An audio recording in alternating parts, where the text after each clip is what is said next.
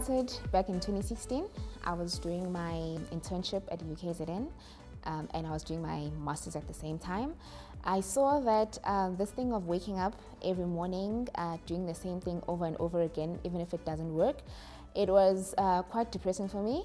And that's where I didn't want to come across as a person who disrespects the boss and I do my own thing, but at the same time, I didn't want to suppress my own ideas.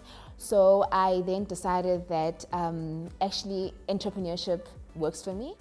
I grew up in a rural area and we used to use the green bar soap for everything. So my grandmother will buy the long green bar soaps and then she will cut it into pieces and then she'll be like, this one is for washing dishes, this one is for washing clothes, this one is for bathing, this one is for cleaning the floor. So I wanted to give them like a solution to this problem, because I actually went into the community and asked them why are they doing things this way, and then they told me that they cannot afford to have a specific product for washing dishes and a specific product for cleaning the floor, and then I provided a solution through my business.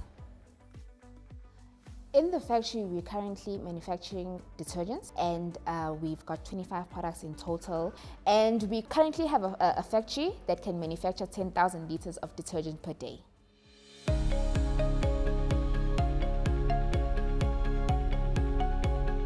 The message that I have for aspiring entrepreneurs is that you have to start with what you have, whether it's money or any kind of resources.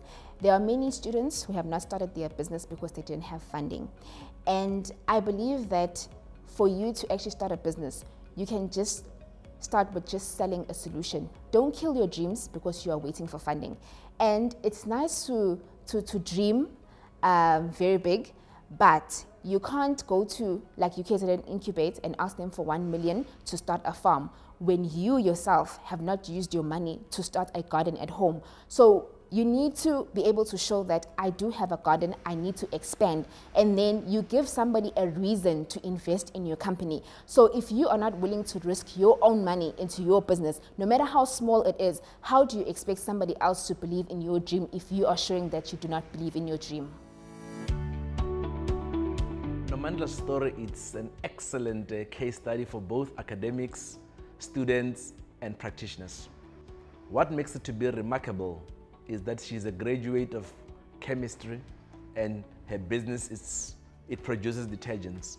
She has demonstrated that students could actually use what they have studied to start businesses. You do not study to go and get a job. However, what you do is, with what you have studied, you can actually start business and create a job for yourself. DChem is one of the first businesses that the University of KwaZulu-Natal supported in 2018, just shortly after it launched its entrepreneurship skills program called ENSPIRE at the university.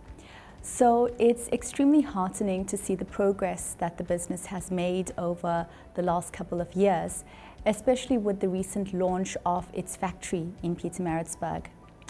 It goes to show the contribution that student businesses can have to the economy and the unemployment crisis.